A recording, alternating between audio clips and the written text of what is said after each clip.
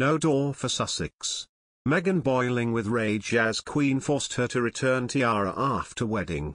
Meghan Markle was loaned her wedding tiara back in 2018, the same as most royal brides. However, because it was loaned to Meghan by the Queen, the Duchess of Sussex did not get to keep the diadem.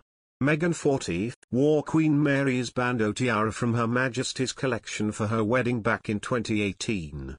As the name suggests, it had originally belonged to the Queen's grandmother, Queen Mary.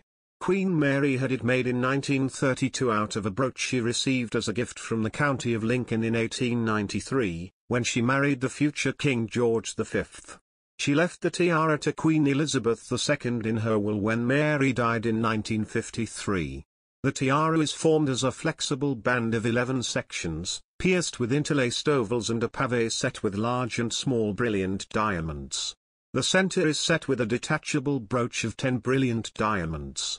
The tiara has often been seen with a sapphire in the center stone, but Meghan opted for a diamond, which was lent to her by the Queen.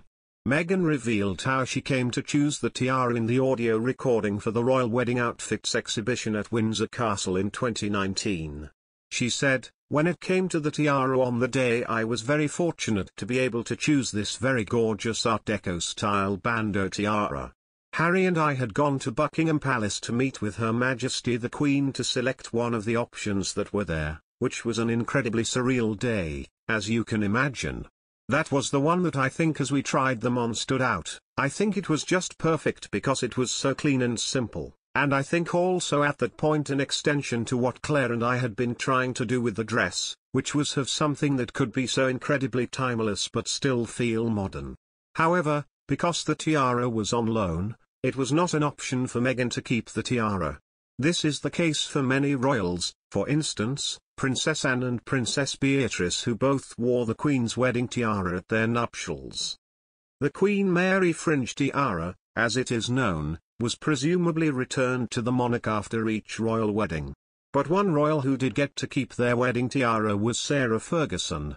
The Duchess of York accessorized her ivory silk wedding gown by Lindbergh Earach in 1986 with the York tiara.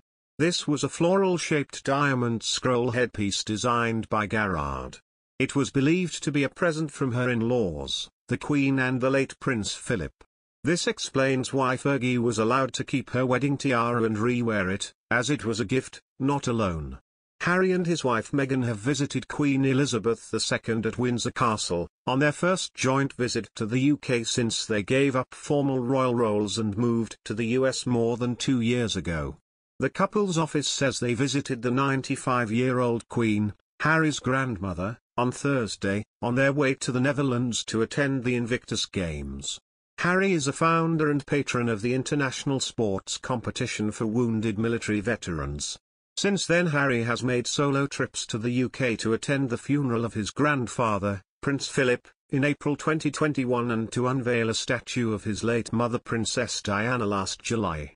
The couple, also known as the Duke and Duchess of Sussex, lost their taxpayer-funded police guard when they walked away, and Harry is suing the British government for refusing to let him pay for his own police security on his visits to the UK. His lawyers say Harry wants to bring his children, Archie, who is almost 3, and 10-month-old Lilibet, to visit his home country, but that it is too risky without police protection, but that